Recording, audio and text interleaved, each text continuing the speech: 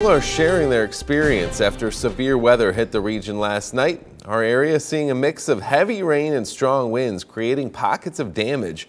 One of the areas that saw a lot of damage was Stevenson County. According to the National Weather Service, Freeport experienced winds as high as 60 miles an hour from the storm.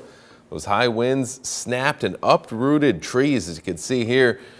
That in turn led to thousands of power outages in the county. Lena, a smaller town in Stevenson County, northwest of Freeport, even had reports of hail, one of the only places to report such activity.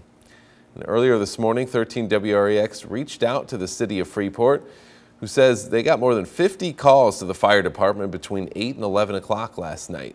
13 WREX's Emily McMinn went to Freeport today, speaking with people in the Pretzel City on what they experienced. And Emily, what do those neighborhoods look like as they're dealing with the aftermath of this storm here? Well, Derek, the community is certainly picking up the pieces today in Freeport. I saw many people out picking up branches and debris and just discussing amongst each other how to move forward, as they say last night brought something they had never seen before. Never seen anything this bad. I mean, we've had storms through here before, but nothing like this that I can remember anyway. Judy Corman has lived in Freeport almost her entire life, experiencing a storm like never before last night. Dale Rowe has lived in the same neighborhood for 51 years and says last night brought something completely out of the ordinary for him and his wife. I was in the other room there and I hollered at her and says, "Get to the basement."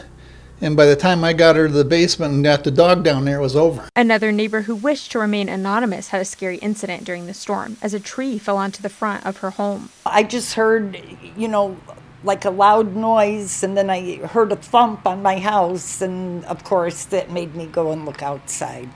As the storm rolled through the Pretzel City, Corman says she could see her neighbors trying to make sense of what happened. When she got outside, she realized she wasn't the only one in shock from the storm damage. I could see people running up and down Park Boulevard, and I thought something happened down there. Well, I walked down later after everything was over and done with, and I could see trees on top of a couple houses had them on top. Less than 24 hours later, a seemingly wasteful purchase finally got its chance to shine. Rose says his power won't be back for days, so he's thankful he was prepared. When I got the generator and I thought, well, this was kind of a waste of time, but and this is the first time I've ever had to use it.